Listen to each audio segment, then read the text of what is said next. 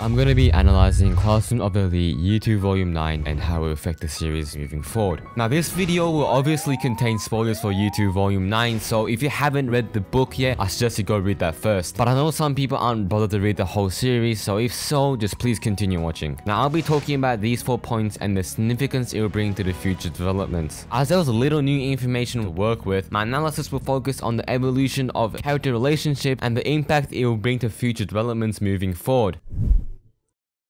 Now, a shoplifting incident involving Kiryuin Senpai breaks out. I was surprised about what was going on when the sudden reasoning of this incident began, though I didn't expect that it would eventually lead back to them trying to make Ichinose withdraw from the student council elections. Although in the end the truth was that Kiriyama, vice president of the student council, was the main culprit in this case, and that he started this incident to stop Nagumo from using the massive amounts of points he has for his own personal gains. Now, but from previous volumes, I did expect that the student council election between Ichinose and Horikita would have a role in the battle between Nagumo and Ayanokoji, but this prediction was easily exceeded. I thought that using the election as a proxy battle to settle things with Nagumo was not ideal, so I expected a confrontation between Nagumo and Ayanokoji. Although, as a new consequence of this shoplifting incident, Nagumo can no longer use his points freely, reducing the likelihood of a confrontation between Nagumo and Ayanokoji. And this erases possibility of Ayanokoji obtaining class points from Nagumo to transfer classes. Now, Nagumo seems to have given up on the battle with Ayanokoji, and Ayanokoji is not particularly keen to have battle with Nagumo as well. So the battle with Nagumo may just end up going nowhere if things continue how they are. Although I don't think that the battle between Nagumo will just end here. This is a bit of a prediction, but since Nagumo's character has been explored deeply, it would be a bit of a shame if the story ended up with him just simply graduating without anything happening. Now, Nagumo has been portrayed in various ways, so I don't think there will be a large-scale event where he fights Nagumo for an entire volume or anything like that, although I think they might have a one-on-one battle with each other before he graduates, just on a smaller scale. I think that would be the best way to go for Nagumo to feel satisfied with his graduation, even though he just loses to Ayanokoji at the end. Now, I think the theory of Ayanokoji moving to Ichinose's class is still very strong, and there has been significant increase in interference with Ichinose's class as well, and Ayanokoji is still controlling and bringing up various changes to the students in Ichinose's class, so it seems like it would only make sense for Ayanokoji to move to Ichinose's class. However, the problem is how to prepare the points for Ayanokoji to move classes. I thought that Nagumo would provide the points for class transfer, but due to the recent shoplifting incident, that has become difficult or even impossible at this point. Although if Nagumo has his private points separate from the one he has saved for the school year, that could be a way out for Ayanokoji. However, if this is not an option, then the class transfer ticket is the most likely way to go. Since they already introduced the class transfer ticket, it would be logical for the story to use it at some point. It could be a prize for the end of year exams or even a special exam. I also reread the volume when class transfer ticket was issued, though it was unclear if the class transfer ticket can be transferred to someone else, as there was no explanation about it when the ticket was introduced. Although let's say it is possible to transfer the ticket, then there are various ways for Ayanokoji to obtain it, such as by acquiring it to someone else in Ichinose's class, as he is controlling and influencing the Ichinose's class students very effectively. Or he could also win it as a prize by himself. Or maybe the losing class in the end of year exams could get a chance to headhunt one person from the winning class as a prize, or Ayanokoji could be headhunted by someone else. And the reason I say headhunting is because Classroom of the Elite likes to include social aspects in the real world in their exams, and headhunting is a way for other classes to pick a skilled student or student they like as a prize. Now overall, there are many possibilities for how Ayanokoji could transfer classes, and the theory for Ayanokoji moving to Ichinose's class is still a strong possibility.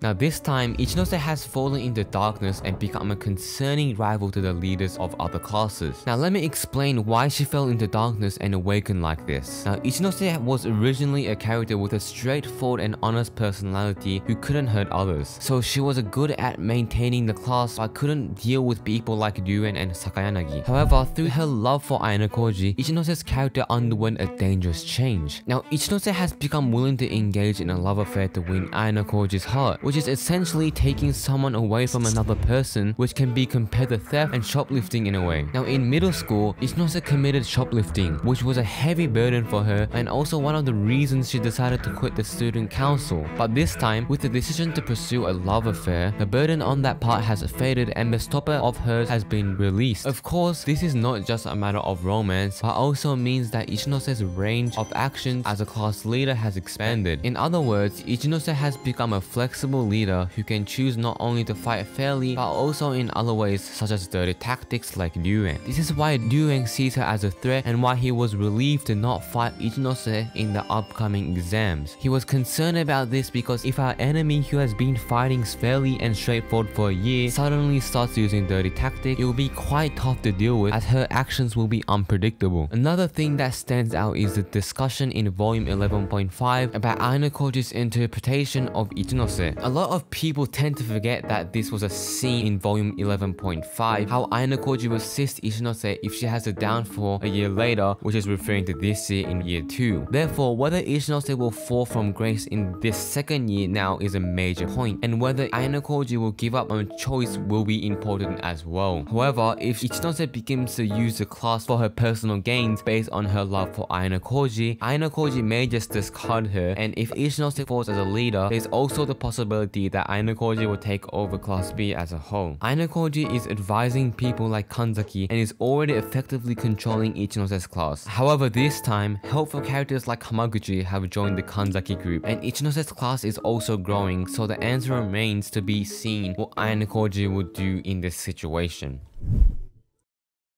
Now during the volume, Class A Hashimoto talked about realists and romantists. This story is considered to be material for predicting future development. Hashimoto talked about how it would be interesting from a narrative point of view to have a three-way battle between Sakanagi, Horikita, and Ryuen, with Sakanagi ruling in the second half and Sakanagi losing, based on his romantic perspective. The point here is that Ichinose class is no longer in his mind and he's only thinking about the battle between the three classes. In other words, from a metafictional perspective about it, there is no longer going to be a three-way battle. A professional writer can't use the same development that the character in the work has already been told to use. So the story will be as Hashimoto predicted if Ichinose class is not revived and all four classes are in the same sort of class point situation. And here's what the class points look like at the end of this volume, with Horikita class beating Sakanagi class and Ichinose class beating Ryuen class. Looking at it this way, there is quite a difference in points between Ichinose class and Ryuen class compared to the higher classes. This brings us to the question of the matchup cards for the end of year examinations. The first card will be Sakanagi class versus Ryuen class, but here I would like to assume that Ryuen will win. If Ryuen loses, there is practically nothing we can do about it, so the victory is a must. And as for Ichinose class versus Horikita class, here, assuming Ichinose class wins, something interesting could happen. The later special exams saw the battle between classes, and there was a 50-point class point transfer from the loser to the winner. However, I think there is a chance that the end of year exam could also be in the form of class point transfer, as it could be a one-on-one battle between classes. If Ryuen and Ichinose class wins, if a little more than 100 points are handled over this time, the point change will be something like this. Well, looking at this alone, it seems that they are pretty much side by side. Furthermore, if 200 points are transferred, it will look like this. You can see that they are now almost side by side. So if you want to start the year 3 arc with all the classes' class points having no significant differences from each other, this is how much of a point change has to happen. But I don't think it's realistic to expect 200 point change in one exam, but I think there's a possibility of a 50 point change. However, one problem with 4-way battle is that the basis of Ainakoji's theory of class transfer will be weakened. It is thought that Ainakoji will need to move classes to experiment with his educational theory. There are currently 4 classes, but there's no much point for him going to class A, which is completely dominated by Sakanagi, and going to Ryuen class is not quite right. For Ainakoji, the weakest class, Ichinose class, is ideal as it is the easiest place to effectively test his educational theories. However, if Ichinose class is revived and it becomes a 4-way battle, the need for Ainakoji to move classes will be weakened. This is because if Ichinose class can be rebuilt, it will be no problem even if Ainakoji does not move classes and remains in Horikita class. In other words, if Ainakoji moves to a new class, it would be more convenient overall if Ichinose class loses in the end of the examinations.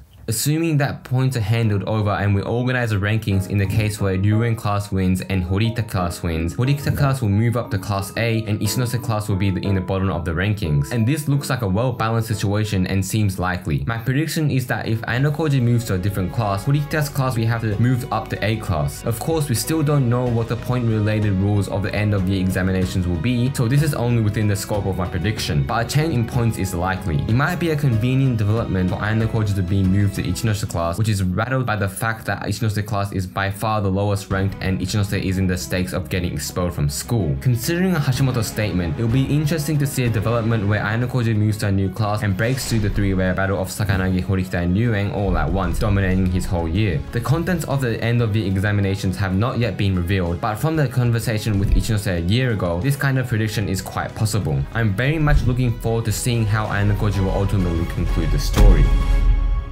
Now, this was my analysis for Classroom of the Elite Year 2 Volume 9. There wasn't that much new information, but there was a significant development in terms of character relationships, and I'm quite excited to see how things will turn out, especially around the heroine battle. Now, this was my first video, so if you liked it and want me to upload any particular analysis video on a different series or character, please let me know in the comments.